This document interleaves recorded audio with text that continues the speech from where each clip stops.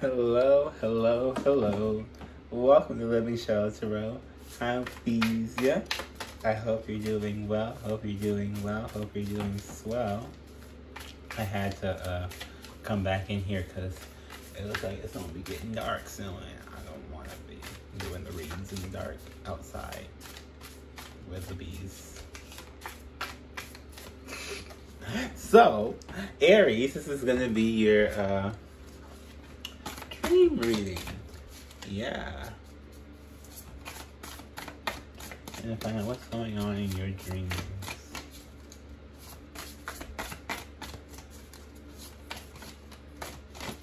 Oh, wow. I'm hoping if a card flies out, you got more. I don't want to shoot her. I don't want to do that. I want to shoot her.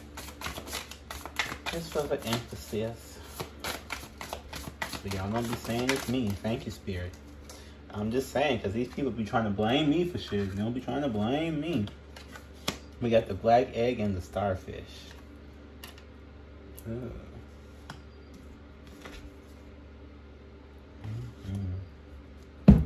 This black egg is all about restarting.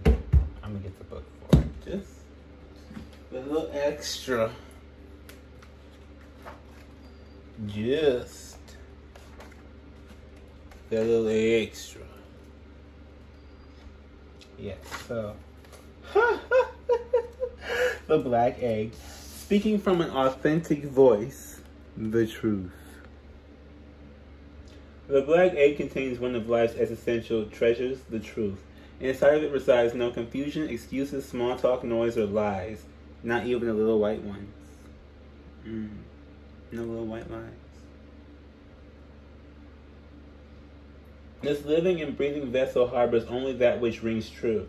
When this essence is in balance, we speak slowly and clearly. We're drawn to activities like writing, reading, teaching, singing, or perhaps public speaking. Sound draws us in. Books draw us in. The concept of truth itself draws us in. We start asking questions like, what do we know to be true about myself, and what is true about the world? So, this is also, I believe this is your solar plexus. But it's, no, this could be throat chakra for this one. Yeah, it is. It's throat chakra. This is your speech and self-expression, right? So they may be talking to you about your self-expression. It could be the way you express yourself. It could also just be like, are you expressing yourself? Just in general. Like, not necessarily like, are you doing it the right way, but are you even doing it at all? Because a lot of people, I feel like, people think that they're doing that, but they're really not. They're just... There's a difference between self-expression and complaining. I'll just put it to you that way. If you catch what I'm saying. If you're picking up what I'm putting down. And we got the starfish, Patrick Star. Beautiful, alluring, superficial, or shallow. Wow. The starfish is a natural and exquisite beauty, mesmerizing to all. Being around someone with starfish energy is a thrill, like you've been put under a spell of divinity itself. The problem is these creatures have been reliant on how they look and what other people think of them for so long they may have forgotten their deeper callings. When this card appears, it's important to ask, am I being swayed by outward appearances? With dreams about put aside to please others? Yes, this is definitely, like, remember how I was saying, like, are you expressing yourself? Yeah, it may not be. If you, like, you may not be, in a mode where, like, you're doing what makes you happy. And you may have relied on other people to be like, oh, you're so cute, I'll do this for you. And I don't know, I did have a new podcast. Oh, we got the turtle here. So that one is on codependency versus independency. And I'm getting that's kind of like the underlying theme a little bit. Not necessarily like entirely, but that's like there with that starfish. And it may just be codependent upon like, not it may be looks, but it's Also, maybe just kind of just used to like people, because Aries, I feel like you like this is like the childish energy, and people like to nurture the childish energy, and so I feel like maybe that was like a thing for you, where maybe you get nurtured, like naturally nurtured, but okay. So sorry, this light is like. I gotta hit these. There we go. Oh, I hit the blue one so I can. Well, anyway, but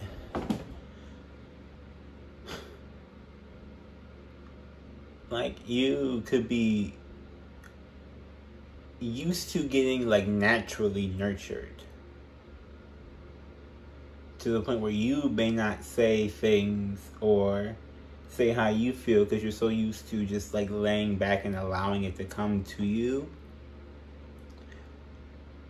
or allowing other things to be done for you that you don't even know how to do some other like different things maybe for yourself. Like how to say that. It's a lot of water here for this. Ancient soul, grounded, trusting, at home in the self. Yes, that's what this turtle is, right? The turtle has a strong relationship with the earth and water elements simultaneously. This helps to ground and connect them with the deeper truths of life. No matter where the travelers lead them, the turtle energy is behind all great writers, storytellers. I'm telling you, man, we got 3 cards basically saying write something. We got the black egg, your self-expression, write some. Starfish, stop relying on your beauty, write some. And we got the turtle, people who are grounded and connected and they can write some. So you better write some. I don't know what you're writing, but you better write some. Because we got 3 cards already that didn't say write something. So I don't know who you are, what you're doing, whatever out there, but write something. Oh, damn it. A little ashtray. Oh, I like that little ashtray. It's really just a candle lid, but it was being an ashtray for me.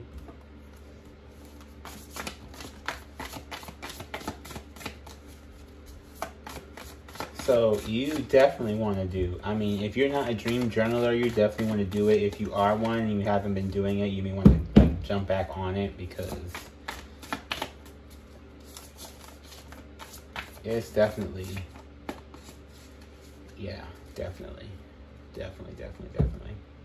Especially with this turtle, because this is somebody who's like, I feel like you get more grounded by like pushing the stuff out versus keeping it in. It's more grounding to you to push it out. It's more grounding to you to write it out. It's more grounding to you to like share it with people. It may be a little bit scary, but overall it's more grounding to you to actually share it with people. King of Cups. Yeah. So in the waking world, you are this probably like emotional ball, not necessarily in a bad way, but like I'm getting that you feel a whole bunch of stuff but can't say it, or feel like you can't say it, or feel like it's gonna be wrong if you do, to like whoever. But it's not like it's actually gonna be wrong. Like it's not like, because I get it. Like I know Aries are not like typically the fearful sign or like fearful people. But it does feel like, for whatever reason, like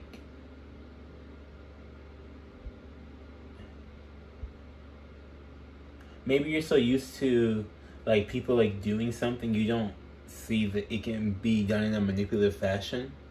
I put it to you that way, like, and I think that's why, because in the podcast, that last episode I just did, that's kind of what I was talking about. It's like it can be done in a manipulative, like people can do things in a manipulative fashion. It's not everything that someone does for you is for the good of you. Sometimes it's to like try to control you or try to make you reliant upon them. And I feel like you don't. It's like you may see that, but you don't say anything about it, or you like need to like write it or something, or like put it out there in some kind of way that makes it better. But it's like,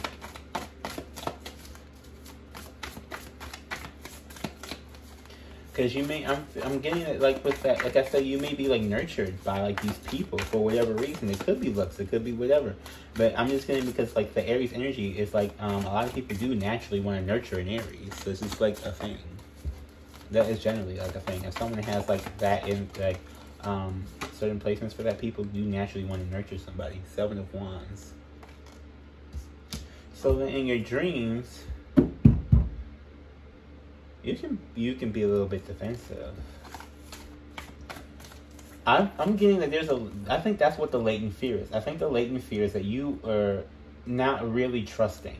Okay, this is somebody who may have had their trust broken before, and I feel like it's like not really trusting, and it's not really trusting if people are doing these things with good intentions or not. And so your subconscious is like, it's like defensive because you're trying to work that out, but you like automatically want to believe that it's like, I'm getting this, like you automatically want to believe it's something to be investigated. Put it to you that way. It's like it's something that needs to be investigated. Is that my cat? I know.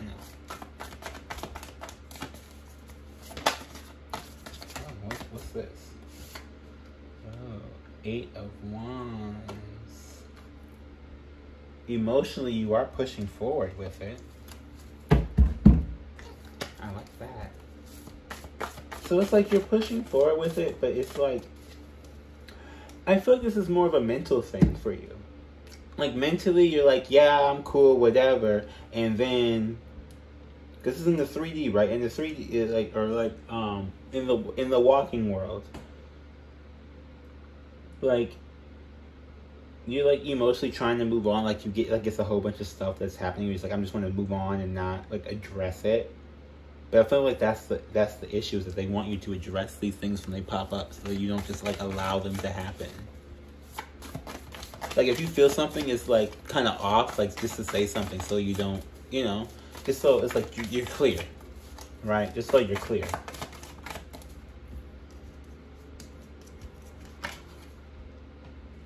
Nine of Pentacles. Okay, so then in your dreams, yeah, because in your dreams, you're with 9 of Pentacles, it's like you're on your own and you're defensive to anybody else coming towards you, anybody else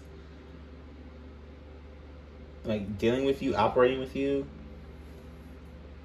But you're very it's a very independent mindset here, but around codependent people, or with like codependent people, like codependent like attachments around this, that makes it feel like it's such a like a scary thing.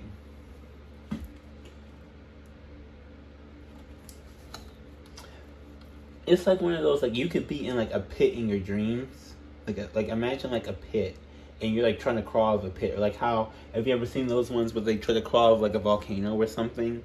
And I'm not getting, it's like, it's not like a crabs in a bucket thing. Like, it's not like it's full of people and you're trying to crawl out of a pit, right? But it's more like it's like you're on like a street corner and somebody like asks you for the time, right? And you're like, why are you trying to be like, it's like you're investigating, because it's like, you're like, okay, we're in 2021 now. At the time of this recording, everybody got a phone. Like, how do you not know what time it is, or how can you not find? Like, it's like. Sometimes people just want to. I feel like it's like sometimes people just want to be nice, but I feel like you're in a trusting place where it's like, I don't know if these people are being nice or they're just like trying to start shit. Yeah, I'm not saying you're wrong, but people do try. Yes, judgment for your foundation. Yes, that's exactly what I've been saying. This is your foundation. This is every time something happens, you go back to judging it, which is not necessarily a bad thing, but I feel like you're like overcritical a little bit, or it's like you're doing it to a point where you're not like allowing yourself to just like woof and be, and like you're looking like trying to analyze whatever the interaction was. I think that's why the writing thing pops up, because when you're writing about it, it's like you don't have to mentally analyze it. You just write out what it is, and then it's like I found out that a couple of sentences, or like a couple of paragraphs even about an interaction, can resolve you of a couple of weeks of agonizing over what was done, what was not done, whatever. Because when you write it down, it's like, okay, what was done was just done. Like, this, whatever it was, and we just move on. That's kind of, I don't know. That's like, that's really the thing I've discovered when I do writing.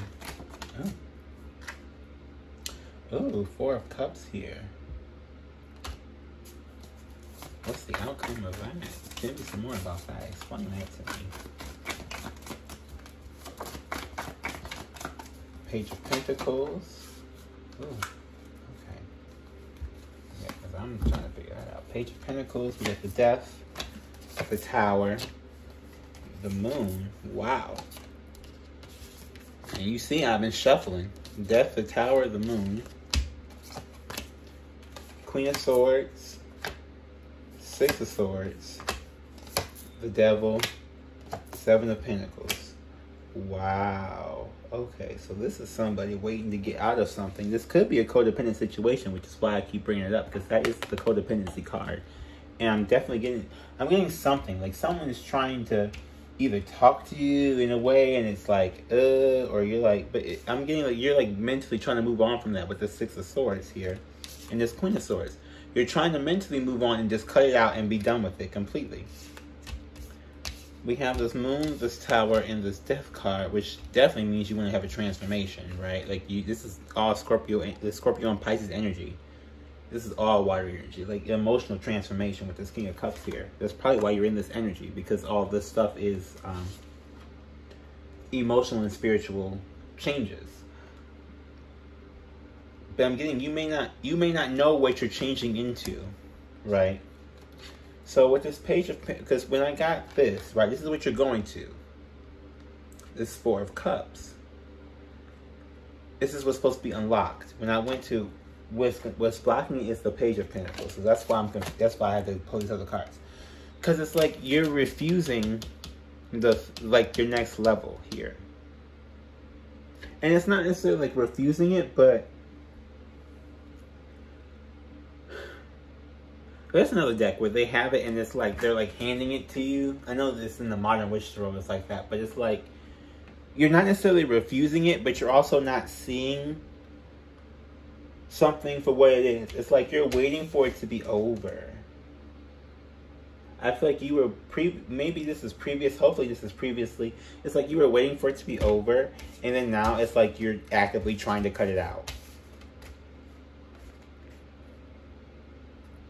There's some people who maybe at the time of you're watching this, you may still be here, but then you're gonna move over here. But I am feeling like there's a lot of people who were like here and in this transition, like just like, no, I'm not waiting on anybody or anything. I'm just gonna go do.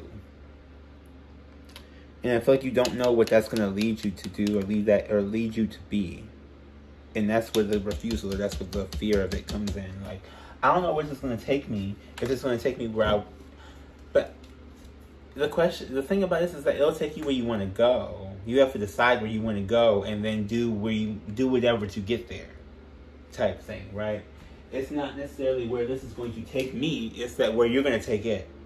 That's the putting in control in your life type thing. It's like, okay, so I'm gonna do this thing, and then I'm gonna make it work out. It's kind of like that energy. We get a couple more cards here. Oh. Genosis. Yes. Did I mention how hard it is to shuffle around cards? No offense to the people, the lady who made these, but it is really hard to shuffle around cards. Genosis. This is like mastering everything. Not necessarily mastering everything, but like mastering your inner world and seeing it shine out from the outer world. And I'm getting from this, it's like you know the inner world. You know your own inner world, but you don't share what you know about yourself, if that makes sense. Like, you may not share what you know about yourself. We also have the stone here. Now, this one I do have to look up, because I don't think I ever got this one before. So, hold on. Ooh, quick flip. Quick flip. Let me do.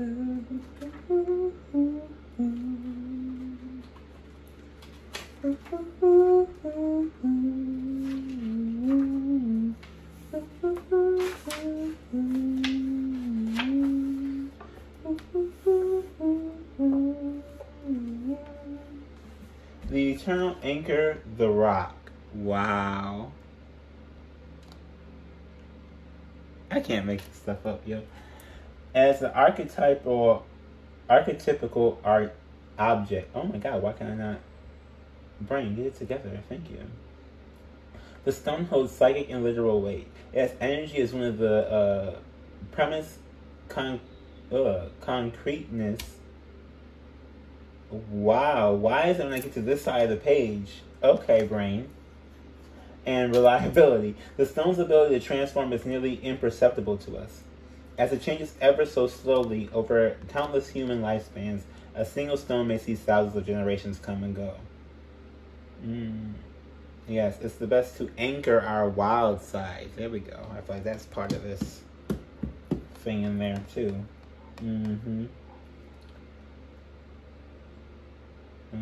Yeah, you may just need some peace and quiet. I feel like it's one of those things where intuitive people, I don't think people understand. Intuitive people need more, like introverted people, intuitive people. People just need more like space than they need attention. And I'm getting here, it's like you're someone who's getting like it's so funny too, because I feel like all like the people who like desperately want it are the people who don't get it, and the people who are just like sitting around who just like, I don't really care if I get it. In fact, I kind of don't want it, so I don't need people judging me. Is like are the people who get like the majority of it, because it's like, oh, you're doing something different. It's like, yes, I am. Don't judge me. Yeah. But then the people who get the attention, there's people who like want it so desperately. It is. I feel like that's like a thing, right? It's like you're that. It's like you're this force that doesn't go away, and you have like this emotional or like this energy. It's like it doesn't leave, but. It's like you may have been used to people doing things for you, and now you question what their motive behind that was. But it's like you've been solid, and you know what your motives have been the entire time. You know who you've been the entire time with this stone. So it's not... It's scary, because now, with everything progressing... I feel like with this moon especially, you don't know what this is going to bring you to be, or who this is going to bring you to be. And I feel like that's the scariest part of this whole thing. Because throughout this entire, whatever process, because this is a Page of Pentacles is also a journey of new stability, I feel like. And new stability maybe in the people you're around, or the people you deal with, or, again, a new stability in your inner world here. By, like, just saying these different things and, like not having to be defensive about it when someone comes around. And, like, just stating your boundaries clearly. And, you know, so you, like... It's like I got it out the way. So, if you don't want to deal with me, I get it. But if you do, then understand these are the rules. These are the guidelines. These are the requirements here. Okay. On the Aries show. whatever you want to call it. But that's like... I'm getting... That's the type of energy, though. That's with it. And it's like you're afraid that if you maybe do that you might lose people too. But I'm getting, you're more like ready to cut them off if they're not. doing that, but I'm getting just also like a little bit of that because this did come up. So listen to the podcast, watch the podcast. I do have another channel for that now. It is the Shadowcast. So go. I'm gonna put the link in the description for that too, so you can go watch that as well, because it's also a thing that's becoming a thing now apparently. So go check out the podcast, watch the podcast, listen to the podcast, whatever you want to do. Thank you all. Have a beautiful, beautiful, beautiful, blessed day. Namaste. Bye-bye.